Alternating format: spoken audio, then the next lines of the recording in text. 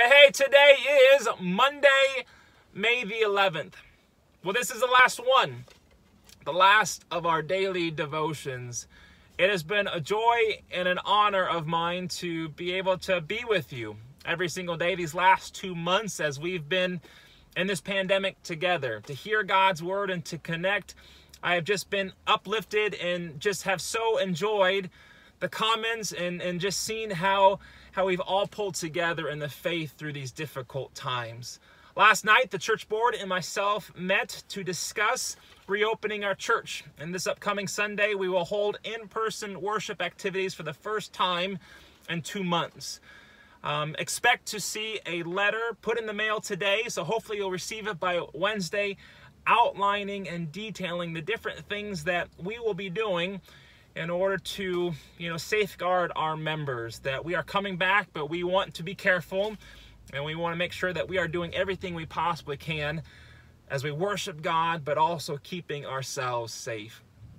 I wanted to save my favorite Bible verse for last. Of all the Bible verses that's found in God's scriptures, my favorite is the promise that Jesus gives his disciples, and he gives to us as well. He makes a promise to us that of all the promises that we read in the Bible, the promise that Jesus makes, that when we get ready to breathe our last breath, when we get ready to say goodbye to this world and we say goodbye to loved ones and we get ready to enter God's eternal kingdom, Jesus promises us, he promises you that when you are ready to leave this world and to see God face to face, Jesus promises that he himself, Jesus, will come back and will take you by the hand and will lead you into that eternal kingdom. Now, to me, that promise that, you hear about there being angels in the room as someone gets ready to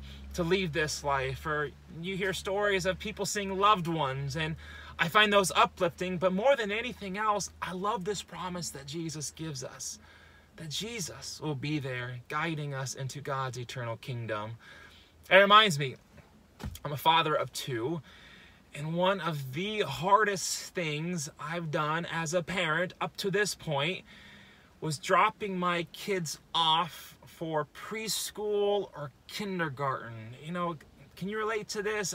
I'm not good at this because my kids in particular, and I think of Malachi, my oldest, when we first brought him to kindergarten and he knew he was going to have to stay there away from home for the whole day, he lost it. And I just remember these tears running down his face, and I couldn't do it. I told Corey, I don't have it inside of me. Could you please do this? And fortunately, Corey was the parent that would drop Kai off in kindergarten most mornings.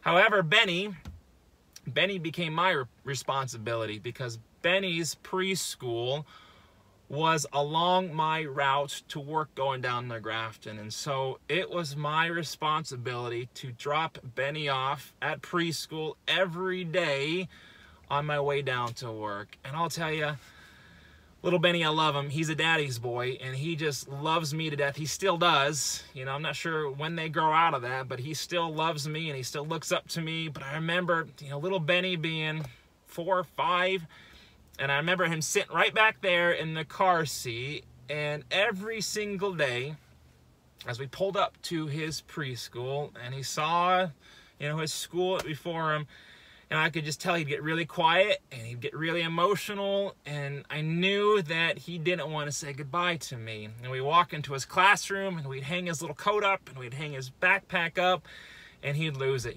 Tears would go going down his face, and he'd give me the biggest hug, and such a big hug that I don't think if he had the strength, he wouldn't let go of me. He would just cling to me, and tears coming down his face, and that was hard. Knowing that I had to leave, it wasn't good for me to stay there all day there with him, that this was a moment of growing, a moment for him to realize that he would be safe without me, that this was a chance for him to learn and to make friends, and this is life, and this is a part of growing up. And I remember, though, every single day as I left him, I said, buddy, I'll be back. I'm going to be back later this afternoon, and when I pick you up, you know, we'll be together again. And, you know, those words, even though, you know, he still had those tears coming down his face, I could tell they were reassuring to him. And it reminds me of this promise that Jesus gives us. And it comes to us from John 14. And Jesus he's getting ready to go to the cross. And he knows that his time with the disciples is drawing short. And he's trying to tell them, just as he tells us, that even though we are not with Jesus right now, the time will come when we will see Jesus face to face. And Jesus will come and he will take us by the hand, and he will lead us to be with him for all eternity. So from John 14, we hear Jesus say, "Do not let your hearts be troubled. You believe in God, believe also in me. My Father's house has many rooms. If that were not so, would have I told you that I am going there to prepare a place for you? And if I go and prepare a place for you, I will come back and take you to be with me, so that you may also be where I am." Did you catch that? The promise, the promise that I love more than any else in Scripture. Jesus will take us by the hand when that moment comes for you and you get ready to take your last breath, that Jesus will be right there. There will be nothing to fear.